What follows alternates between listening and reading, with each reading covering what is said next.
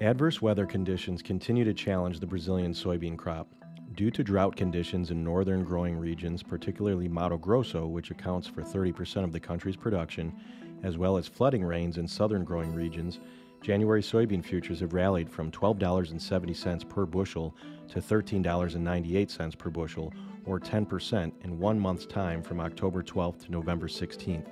Compounding the concerns, soybean supplies in Argentina are running low due to drought during their previous production cycle last winter, and Argentina has been partially relying on soybeans from Brazil to crush for export.